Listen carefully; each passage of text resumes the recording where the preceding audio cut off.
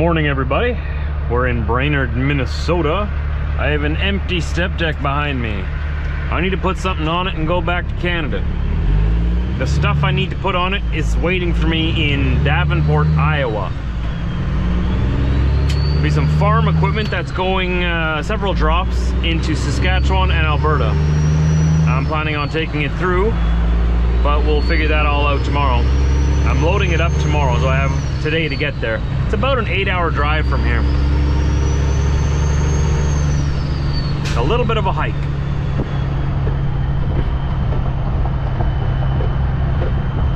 Well, hey, if it's worth it, we'll take the hike, right?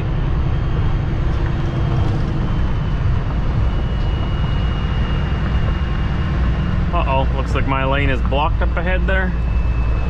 Maybe not. Looks like there's a tow truck there. Hey, hey, hey, little maverick. Hey. No need to be aggressive. What a weird looking truck, eh? A little Ford Maverick. What is that? Is that like the new midsize from Ford? The new Ford Ranger or something? Maverick. What is that? It looks like a Honda Pilot or something. Ridgeline. That's what I was thinking of. A Honda Ridgeline.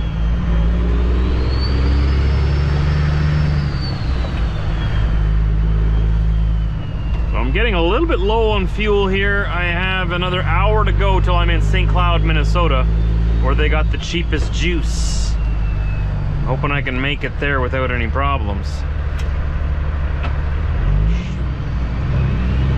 This is where all the flashing lights are that I saw before. What's going on here? Somebody's getting towed. Maybe a DUI. I'm gonna get into that lane. Give him a little bit of extra space here. Oh no, it was an accident.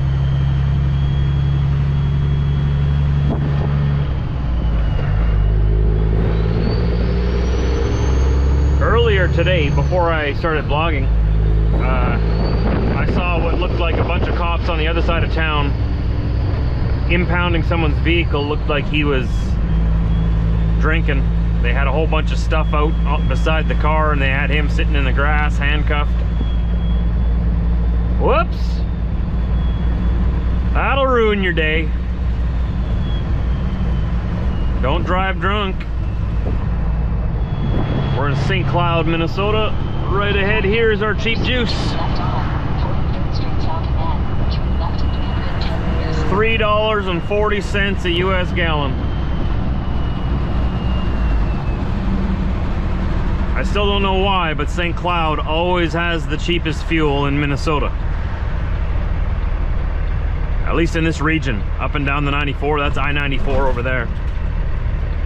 They must have a different tax system, like a local tax system here or something, but whatever it is, gets me coming back, even though this parking lot is an absolute nightmare.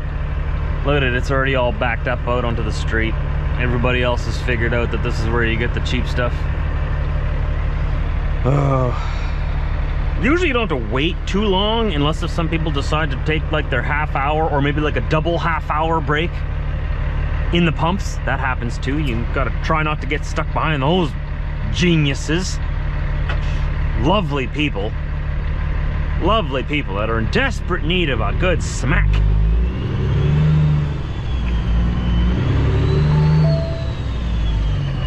Yeah, we're backed out onto the street.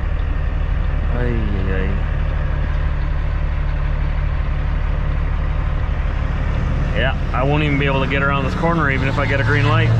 It's all plugged up there by the pumps. The pumps are over there. All out onto the street. Both those trucks want to turn in there. This guy wants to turn in there. I bet you that guy wants to turn in there. And I want to turn in there. Oh, it's a special nightmare today. I really wish the staff here would go up and down, like walk up and down the pumps, making sure that people aren't just parked there. Every time I come here, at least one truck, it's just parked there, you know, not doing nothing. Who knows where they are? Maybe they're in the shower. Maybe they're eating supper somewhere. I don't know. There's always one. And there's only what, like 6 pumps here? Oof, this is gonna be brutal. And that guy's gonna go in there too. I can't enter the intersection until that street over there is clear. I got a red light so far. Okay, I think I'll have space. Nope, I won't. So I'm gonna stay as far to the left part of my lane as possible so that people can still get by on my right. This guy in front of me is not doing the same. He doesn't have a signal on either. But we're moving in slowly. Oh, that guy over there's got his axle slid right to the back of his van trailer. It's making it very hard for him to get around that corner of that truck there.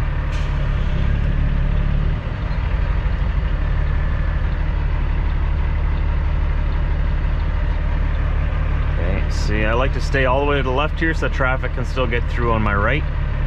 That way we're not plugging things up too much. He's gonna go in there, and I think I'm going to be able to fit in the driveway now. Oh, goodness gracious. Yes, I'll be able to fit in there. Thank you. He's waving me in.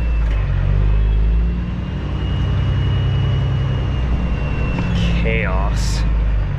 Absolute chaos.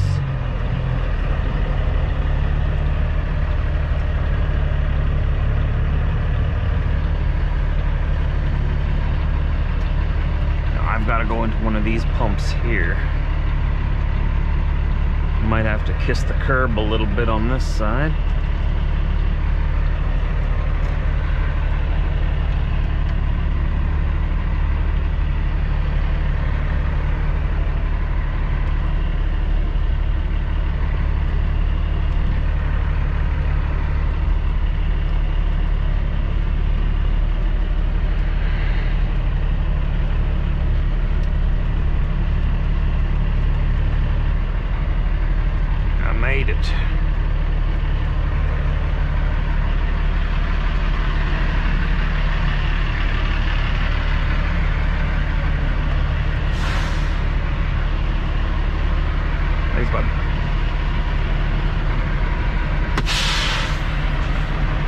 Okay, now we're not getting out until these guys go forward.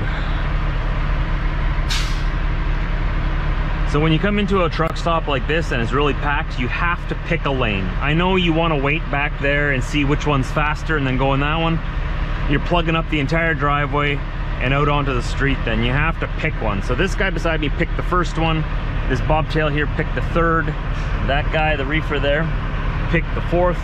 And they left this aisle here and I picked this one. This is the second one. I don't know if he's gonna be fast or not. There's a guy parked in front of him over there. But we each picked a lane now, which opens up the driveway behind us for more drivers to get off the road, and then we're not all plugging things up. Does that make sense?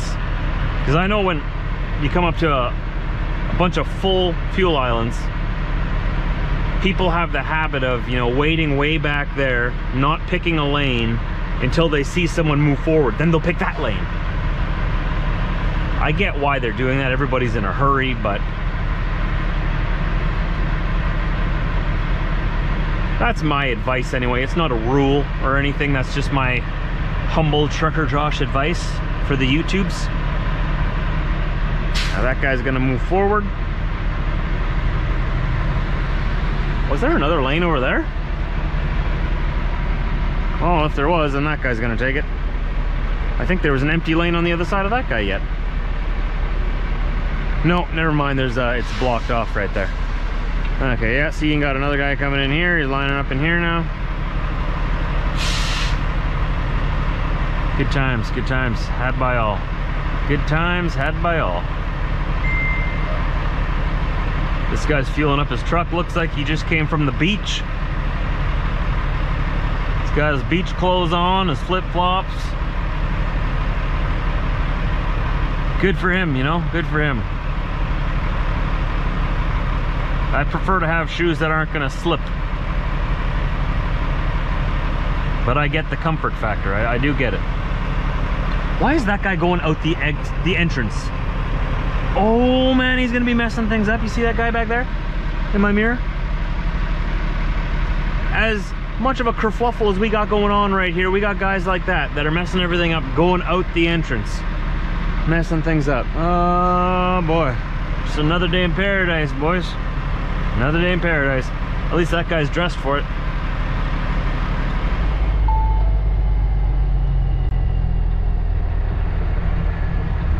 Well, that was fun. With all the time of waiting to fuel in line, I ended up getting my half hour. So yes, Trucker Josh took his half hour in the fuel lineup, not in the pumps. Now the GPS is set for Davenport, Iowa, 668 kilometers. That's gonna be about 6.5 to 7 hours of driving, if we don't hit any traffic on the way through Minneapolis and along the way. But we got full tanks of fuel. We bought 185 US gallons, or 700 liters. Cost me $685 American, or $839 Canadian. The price of fuel here was $3.40 US per US gallon, or with all conversions, $1.199 per liter Canadian.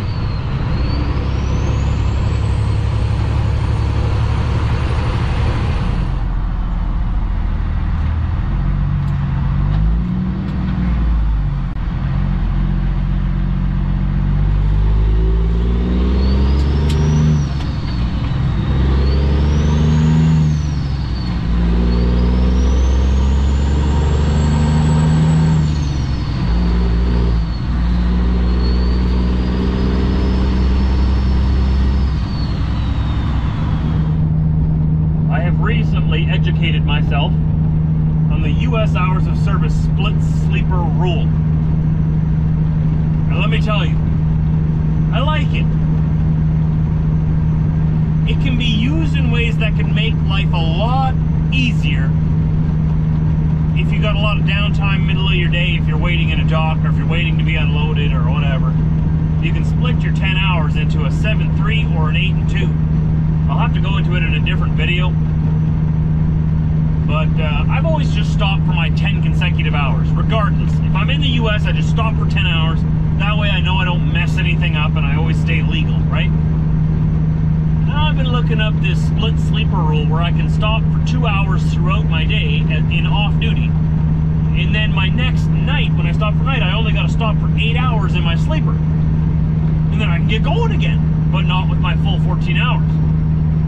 Or not with my full drive time, on-duty time, right? It starts from the last time. I don't know how to explain it right now. I'm still getting the hang of it, so let me get a little more confident in what I'm talking about first, then maybe we'll go over it. No one ever taught me about that before. I've heard of it. I've looked it up before, but I've always just said, you know what, I'm just gonna play it safe. We're just gonna stop for 10 hours and then you're good to go. I don't wanna mess around and then, you know, get in trouble. But it's time I learned this. I've been driving since 2006 now. How long is that? 16, 17, 19? 17 years! Holy smokes. I've been driving trucks for 17 years. Oh! Well, that went by in a hurry. Yikes, here's to the next 17 years, I guess. But, I should know this stuff, right? I should know that. I'm in the US about 50% of my time, so 50-50, Canada and the US. The way it works is I'm a Canadian driver, I'm an international driver, so I take a load from Canada into the US. Then I take a load from the US into Canada. I'm not allowed to interstate, I'm not allowed to pick up a load in the US and drop it in the US. Sometimes the loads that we pick up in Canada go to the US and have multiple drops on one load. So we'll have like 9 drops and then end up in Florida, right? But the law says from there we have to pick up a load that's going directly back to Canada. I can't stop on the way back. I have to go directly back. So a Canadian company hires me. An American company buys something from a Canadian company. The Canadian company hires me to bring it down to their friends in the US. And then once I drop that off, another Canadian company buys something from our friends in the US, and then the Canadian company hires me to go get it for them and bring it back. It works the same way the other way around if you're an American. You can't pick up in Winnipeg and deliver to Calgary. There's huge, huge fines for doing that if you get caught. And it's hard to not get caught when you gotta, you know, account for everything at the end of the year or end of the quarter. Be like, hey, how did you pick up this load here and drop it there? You're not allowed to do that. How'd you get this payment? Like, where'd this payment come from? Right? Oh, there's a dog in the ditch. There's a little dog. Where do you belong, buddy? There's no farms around here. You're a long way from home. Go home. Why was there a dog in the ditch? He's gonna cross the road yet. Oh. Must belong to one of the farmers around here. Hopefully, well, he knows his way home. He knows where the food is.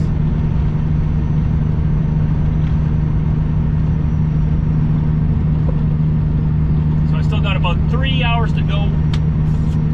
I think we're gonna stop at the world's largest truck stop tonight, the Iowa 80. So maybe the issue is not that Nissan is getting more popular. Sure, he's a big streamer who's found his audience. Maybe the youngsters are starting to realize the real average person doesn't want to be told it. I have circled this whole lot twice here at the world's largest truck stop, and there is not one spot open. There's got to be somewhere. There's got to be a spot somewhere. Right?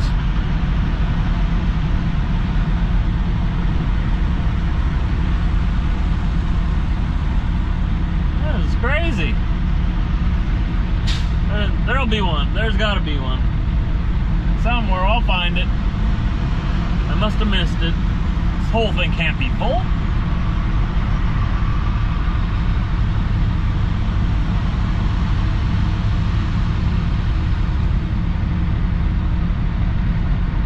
Oversized loads in here taking up 4 spots.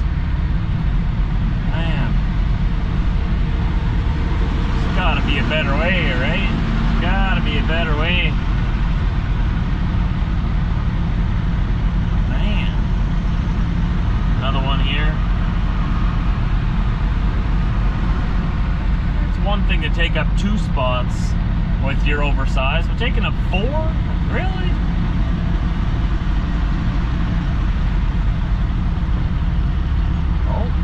What about in there? There's a bobtail in there. This guy's parked so far out, I don't know if I can get around him.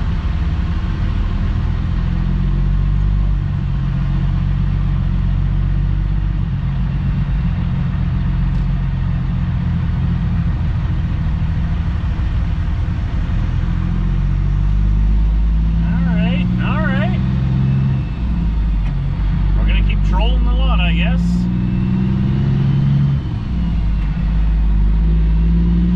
This is crazy. There's always been a spot here somewhere, but not tonight. There's more parking back here yet. There's a lot of trucks rolling around looking to park somewhere though. A lot of trucks.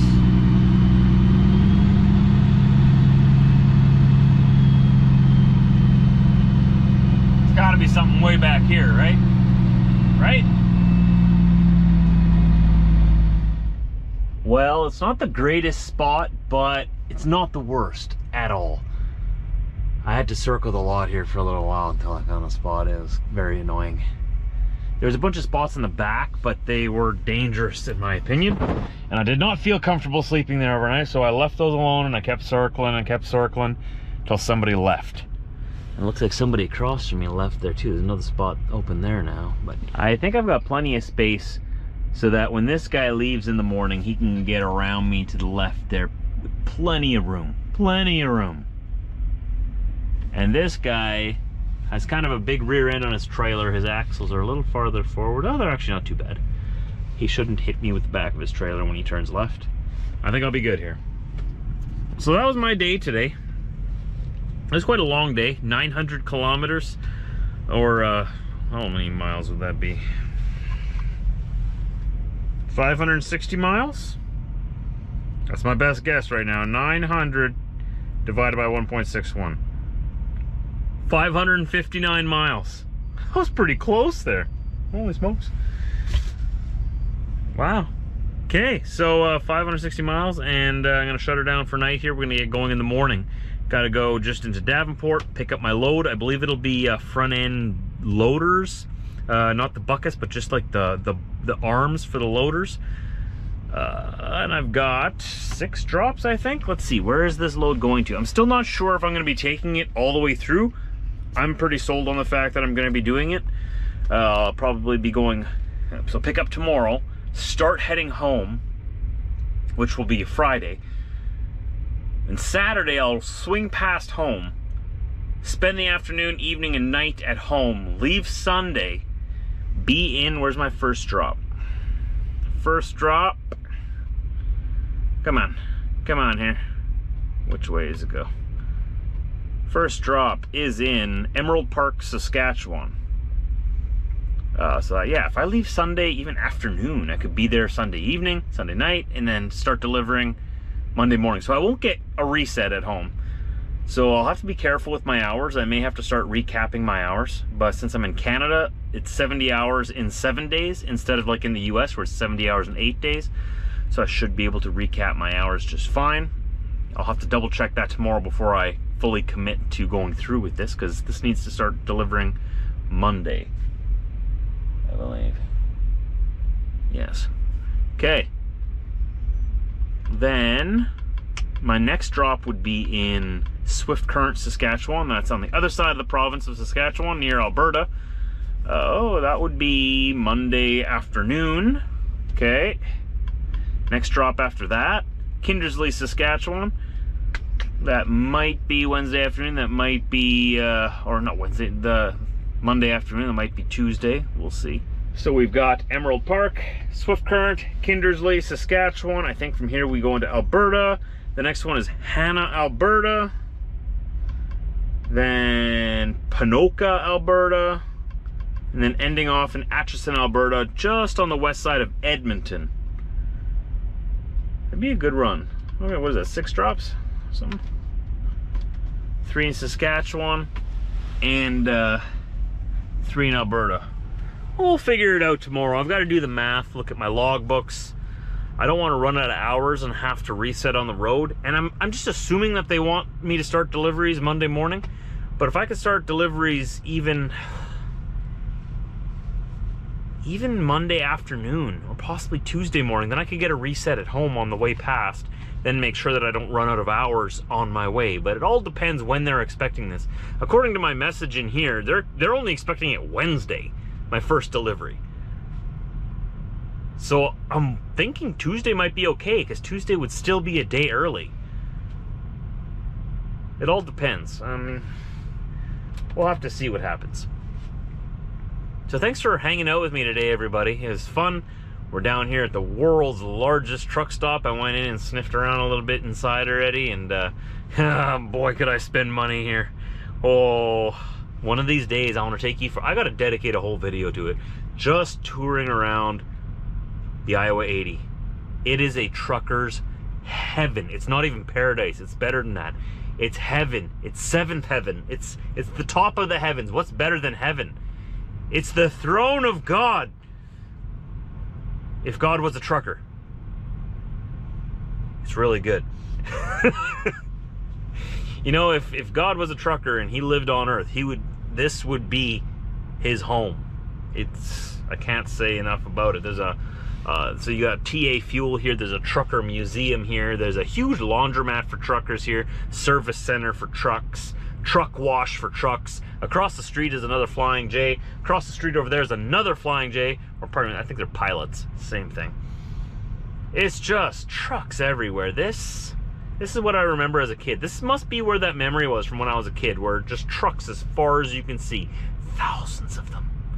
What feels like thousands of them. In reality, it's probably just like several hundred of them, but I love it. You can just feel the ground rumbling with all the diesel engines. Oh, goosebumps, right? It's so good. It's so good. I'm gonna sleep really well here. So I'll see you tomorrow. Let's go pick up that load and figure out what we're doing with it.